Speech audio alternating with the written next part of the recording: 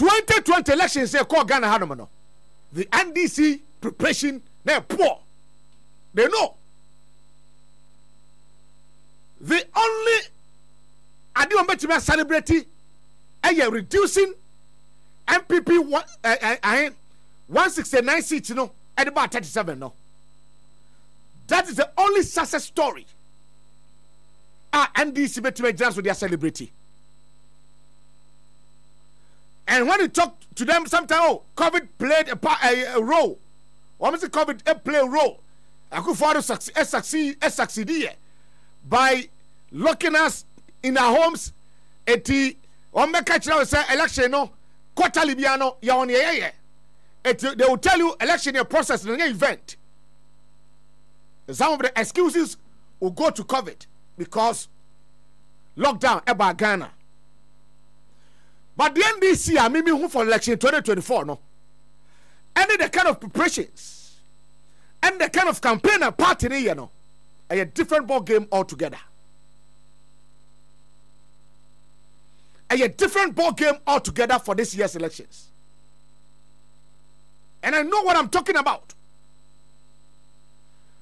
President Akufo-Addo himself, but me to me win elections, you know, he's aware.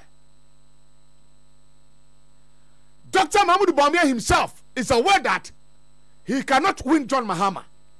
He's aware. Electoral Commission and himself, they cannot steal the elections for Bawumia. They are aware. But you see, consistently, I don't know whether I deliberately, they want to come up with something that a bit boo wabum. So they want to put some fear in the system so that you will not go and vote. Adiamu ye nyina ni akonya yete so eye adwumanti, we hear a lot of things. Amafo de edin komo pa. Na komo no bi ho a ye sone so. Na ya beka ne yesese ye ka kire wo na eja ne yaka no. Electoral Commission say obeye online exhibition exercise starting from Ochina 15th to 19th Saturday. I'm the code about. We will mention the code to you and Yama Kenyan later. But as a Ghanaian, Memo Wabamusu Muda say on to aba vote against Adienye. That is why I want you to say 2024 elections, you know, the emotions, effort to change. Be real. Dinukrama Ghana. Just for destiny some. Don't ever say politicians are the same. Never. Ya swansa. Any who the modro. The kind of expenses I just say come and match it yan revenue. You are aware. And to person you want this is something to change. Now you MPP are tired for good form. Dinukrama Ghana. And now because I say more takwa me say men kasi Ghana enye ye da. Because Abrafuno did not start like this. They started from somewhere. And I'm already baby I'm already no. That is why some of our national songs will be General Yasasini Eyabo de Nemayen Mojana Nanum Shegu Adeto Homayen Adume ne wonso so Yebe Yebiatwaso. So it is our turn. And say you fail your mano.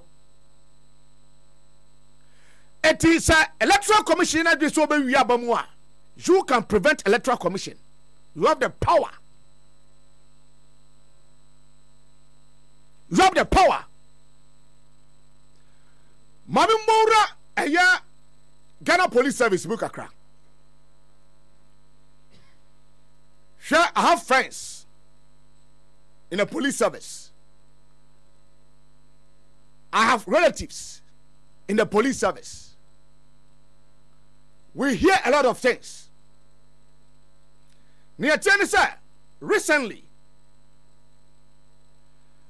and never because of Ghana, Mami mie niema ni su kakra nkyerɛ mo. Debi amaka kyerɛ me sɛ the IGP ayen kita no, Ghana kita no. He's acting like a chameleon. And now done it.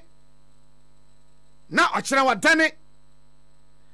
But when you speak to the service personnel for in the Ghana Police Service, they will tell you this IGP is nothing to write home about.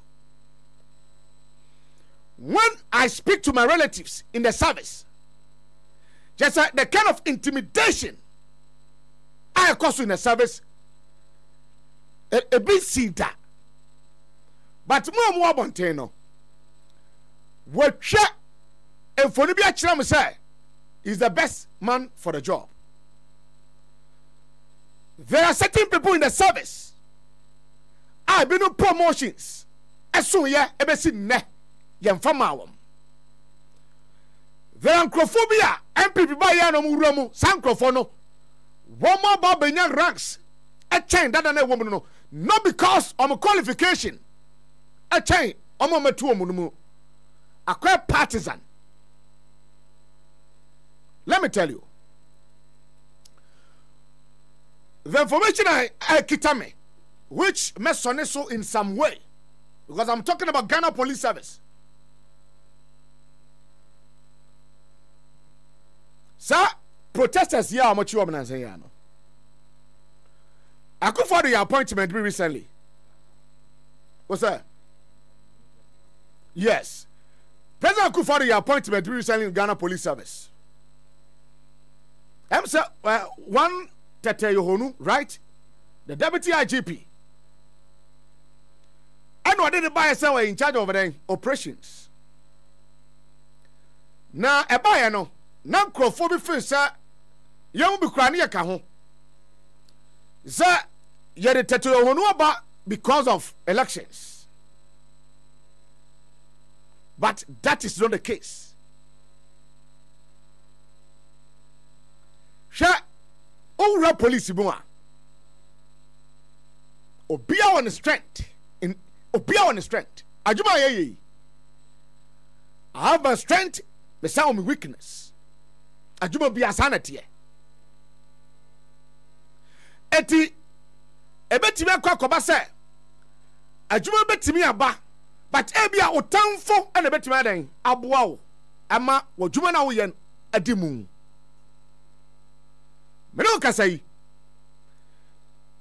There's a court case at that court. Yami aduma a krata kitame kyerɛ sɛ an information ha mo fa me bag ne mrɛ me. Kyerɛ me sɛ 30th. Wo mo de onu court. Okay, listen to this. Is it true, sir? Yasumo obi amana recording obi amana akwa koma Dr. Mahmoud Bawumia. Na sa nipa na okwa recording obi no. One of the security guys, I know him very well. What's why then? Security boy, am from my interview and from saying security experts for you. I'm on for a cash out to a system in them. As we speak, President appointment Odema Tete Yohonu Prime Command di Ghana Police Service. Me say my relatives. I have friends at our headquarters and other regions. Who the hell na course number? As we speak, Tete Yohonu what the office and I didn't say good 24/7. Onya adwuma ne bi nyɛ. Deputy IGP asabere me kano. Adanya enkrofobia hwe sɛ ne din no so ahu. Baabi a ofiri ba. Ne we na oba ne de. Ene akwado hwe a oba we fo ne bia. Did you see conversation am de ma no? Na baabi ade en kodru ye no. Na sa appointment no ye ntimi form obi asa dan ono. Ye hwe papa nko na delay an appointment. Etu de ye ma ne bi ba ye de ne beba. But ye ma ne nya adwuma.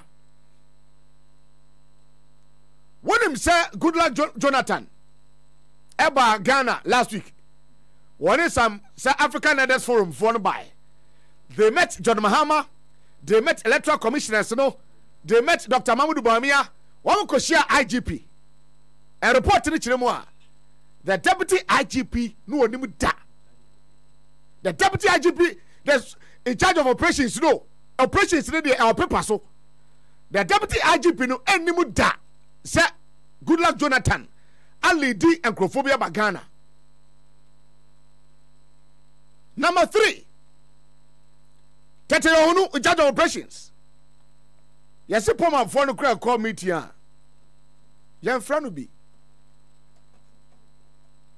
Simply because a dinner tete betime and cranny. Tete su betime den. Kroboni.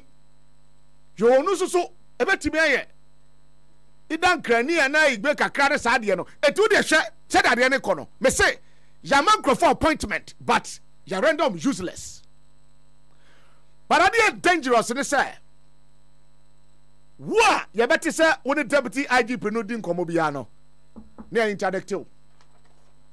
If you are seen entering his office, we are enemy to the party of my appointment. Now say kono so ka ya man appointment ni bio. Simply because not the appointment due him.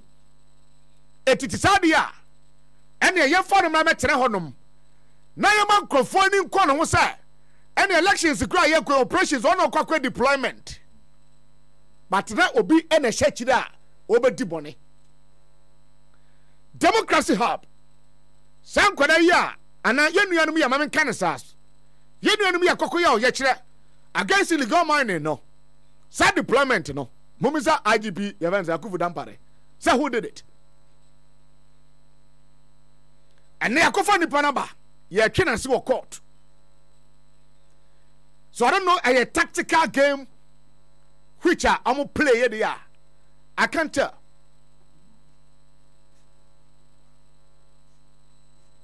But the attorney said, me so tell me, sir. Yes, that small will be so uncle papa no. You be saying papa, you do about operations. Na elections see there because saying. We are Ghana for any brain on pese. Changes the ban there. She knew be able to buy for home. Assembling you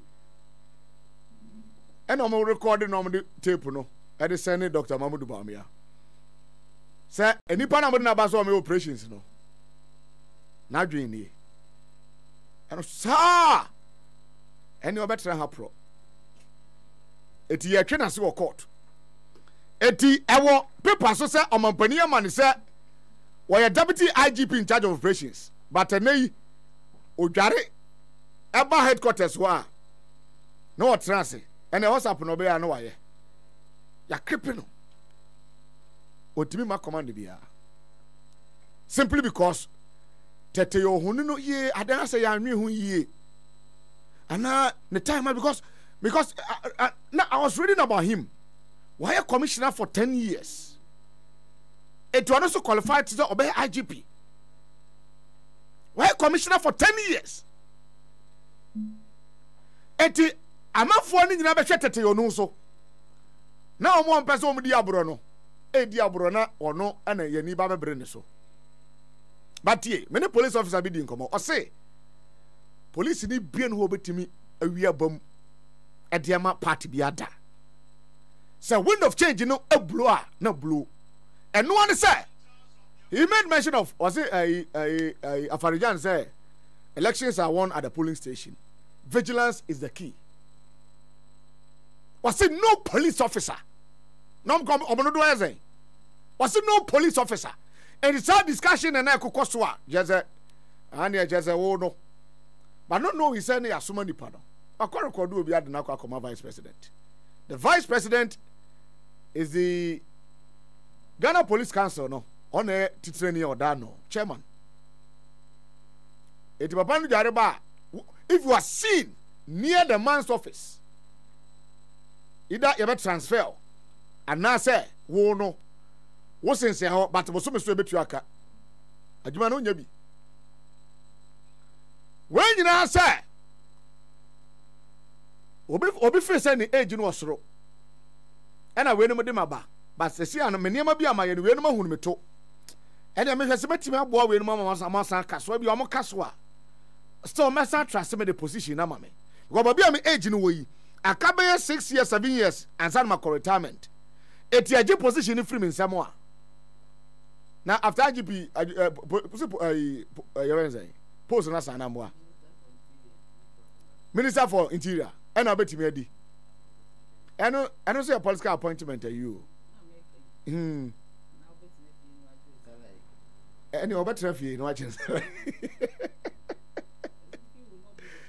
and a better fee no agents but post here do nana post young for the pa it will be honum na post no be position be finish asa no person come on but to your ho hwe nyi granted unlikely events of a fan. But we also in a squad. They don't call one vision. Obi or no kuta ni vision. Say ano. Game no na ekodi say. Nti na no. Na yamode ne buy no. Yatimi allegedly yatimi akototo na no. Ehunu say no so dwenefa. And za dia ne boa me. Boa me na me boa but say okay politician. O boa me wi a ne me boa wa. Eno na e be kire say eno na ye dia. So, I was part 1 of a year Ghana Police Service for any man. But me a lot ewo takwa ne potemo. Okay, mama isa tell away ni yako. Ah, papa ni wa ho. Oh, okay. Wow, or a good policeman for ho. Usha when you so kakra very experienced. Great Accra regional commander yes. Tete yo holu. Obre na I bompa man. Oh, that no so I bompa man. No one wants any baby go go go any o munya adwuma. Me tell so ma fa no ko kwa me si we ye kotan na ni keke. I saw the bet to ni CV so. I remember to CV so. Ah ba we dey ono no na adwuma yo no nya dia oni nkofo we betimi anante. O samo mo hu. Ah. Okay, eti yanko commercial break mra ye ba. Nana ya jantoa achempem jantoa hanom. Ye bedin komo. Baba no aka traffic mo hu. O say traffic okrom. Yeah, traffic. And na Monday so dey nka. Yeah, na Monday so dey nka mu ye pa. Ye ba sisia. Yes, Ramujumadi and Shasia, Mama Hanya Kum, Yadamwase. Say the Men Club of Ghana. Yahow Nina Twitter, and if you want Modisha and Sasam and Koyano, Ghana for Nya Jatum, say free now Quadia, and to Papa, Epomia China, so any Zipman Club will reconvene. And when it reconvenes, I am very certain that Parliament and Ghana will go through a major constitutional test. And that constitutional test is that the NDC minority must become the majority from Wednesday next week. And this must happen if there is constitutional and legal propriety in Ghana. Because any nuanced interpretation of Article 97 provides that if a member of parliament on a political party ticket like MPP defects and fails to be independent, that MP ceases to be member of parliament. And if an independent member of parliament, by virtue of the provision of Article 97, subclause G, an independent joins a political party, that independent loses constitutional recognition and does not belong to parliament. And even if an NDC candidate, MP, defects to become an independent, he ceases to be a member of parliament. Therefore, we will invoke the Speaker's proper and true interpretation of Article 97 by our standing orders, which must mean that 3 MPP MPs no qualify to be members of parliament. And 1 NDC MP does not also qualify to be member of parliament.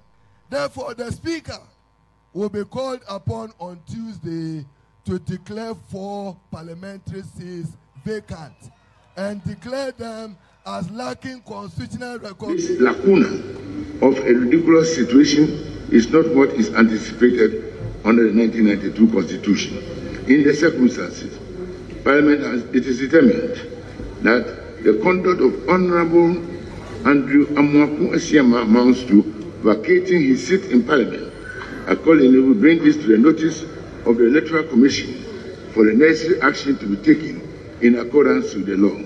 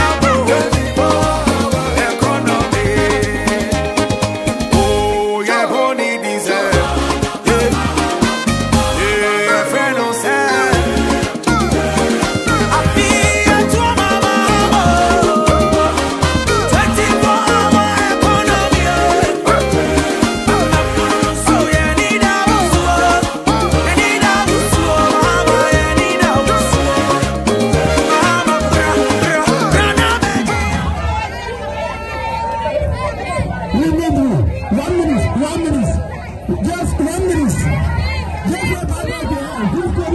Just